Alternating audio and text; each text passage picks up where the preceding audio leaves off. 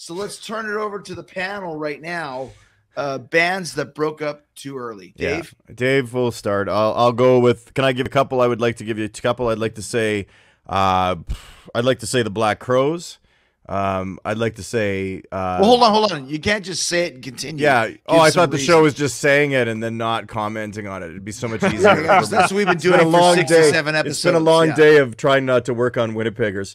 What do you think Lon would say if you just did that and moved on? He'd be all over me, dude. He's the biggest critic in the world. Siskel, Ebert, and Lon. Too big on your face. Siskel, Ebert, and Lon. Dr. Lon. Yeah, Black Crowes. I mean, there's a band that I thought could have continued and done a lot more albums, and they're getting back, back in the happies, and and they have some new music, and there is supposedly rumor of a new album. Still went like 20 years though, man. Like, okay, still. I mean, yeah, like 5. It's not enough. No, they got about 8 or 9. Really? You guys got to read Steve Gorman's book. He was the drummer for the Black too Crowes. many, in my opinion. But okay, well, how many albums does the Monks have? There's a band I would have loved to see those. Nice legs, shame about face. Okay, I'll give you a real good one. This is the dynamite one for me. Is Buffalo Springfield. And everybody went on to do their thing, but they had 2 albums, and they were a big band. They were invited on the Tonight Show and everything. They were a big deal. They had a big deal. They ran across the country. They never ended up. I'm going to say that Buffalo Springfield was never on the Tonight Show. Yeah, they know, but I mean, that's not like people are, hey, listen, stop busting my spots, dude. All I'm doing is bullshitting. I didn't prepare today. No, Buffalo Springfield never really had any big thing. They had a couple hits for what it's worth, and they were a really good band, and they really were. And Neil Young says they never really had the good sound in their studio recordings. He thought that held them back. But there was a band that was surprisingly big in the Hollywood, LA scene, and then just faded away. But then everybody became Neil and Steele's at least became, pretty big names, right? So it all worked out for them. All right. They're all right. Rybo? I got more. Come back to you. I got, well, I mean, there's a few, like the Beatles, obviously, everyone wants the Beatles, wish the Beatles did more. The Police, for sure, 5 albums, they could have done more, but at the same time. 8 albums. Huh?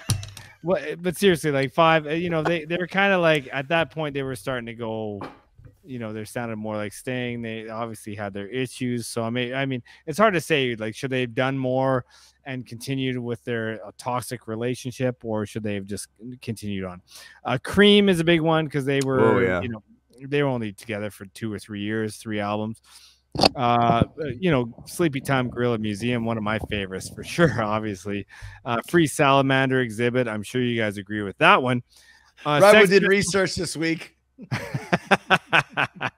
Sex Pistols for sure, but at the same time, what's more punk than only making 1 album and everyone, like, you never even get to hear anymore? It's like, we only got 1 album. That's all you get. That's all you get. That's all you get. But one of the biggest ones was Trio of Doom, which was Jaco Pastorius, John McLaughlin, and Tony Williams. And they played 1 gig and then did 1 session and recorded sort of half an album, basically. And they hated each other. Tony Williams wanted to, like, just kill Jaco for just going crazy and doing his own thing.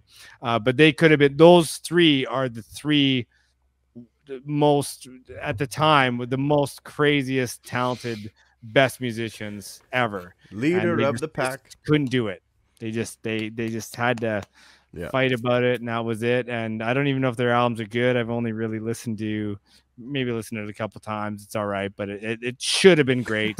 They fought like true artists. They fought like good enough. Good enough for us at Winnipeggers.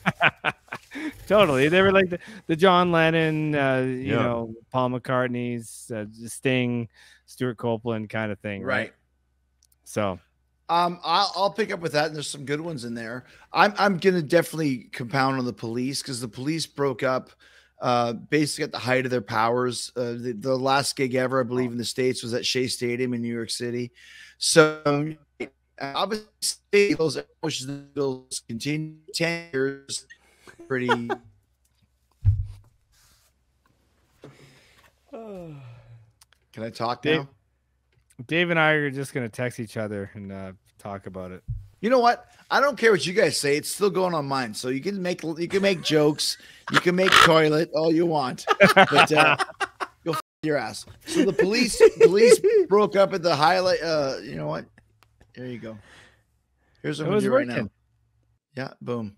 There you go. So the police broke up kind of at the height of their powers. Their last gig was at the Shea Stadium, and you wish they could have played more, because I feel had they just kind of gotten a little bit further past Sting's solo projects and sort of so on and so on, they could have a lot bigger history. For heavy metal, I'm going to say this. You guys know this, but no one's going to bring it up. Kick-Axe. Kick-Axe should not have fucking had all the shit that happened to them. They've never had a bad song. Every song on the 3 Kick-Axe records are all good. Rybo? I can't hear you at all. I don't know what happened now. You're really good when you're by yourself. It was awesome. Can you hear me, guys? No, I can't hear you. No. Dave, can you hear me? Yes, sir. I can hear you. No. Dave, can you hear him? Yes. All right. So Kick-Axe should never have broken up. That's one of my favorite all-time bands. Okay. Every song is great. Yeah. And I think had they done more records, it would have been better. Rybo's frozen right now. What do you guys think of the show so far? This is great. You guys are the fucking assholes here. I've been doing great. I can hear both of you. Well, you can see yourself perfectly. Yeah, it's nice. And I can see you perfectly too. Okay, it's the Rybo? Bottom of the 9th, game 5. Easy. Okay. Can you hear us, Rybo? Yes, you can hear us. Ryan, you can't hear us? We're out live here. Just, I hope it's a bit, because it's about a 12-second thing he's doing. Yeah, take yourself out and put yourself back in. All right. You know what? Listen, much like the Beatles, we got other bands to discuss. Yeah. Huh? Yeah. So, what do you think about Kick-Axe? I think every record they did was really, really good. Who did you say there? You cut out. Kick-Axe. Oh, of course, yeah. I mean, Kick-Axe had that. The Vices album was just it was almost a perfect album, I would think. So it was strange. But did they really break up? Like they just kept they're together now. And they were together in the 90s. Well, they basically got run out of the business by bad management. It's like Street Heart should have been bigger as well. Like if you say bands that broke up too early or bands that should have been bigger, it's a fine line. Those are two different things. Yeah, I think so. There is a fine line for sure. How about the Faces? Well, I mean, Well, the thing is that the Faces begat Rod Stewart, right? So did they break up, or did Rod just get too big and leave? Yeah, right. Yeah. Yeah, and that's a big part of it as well.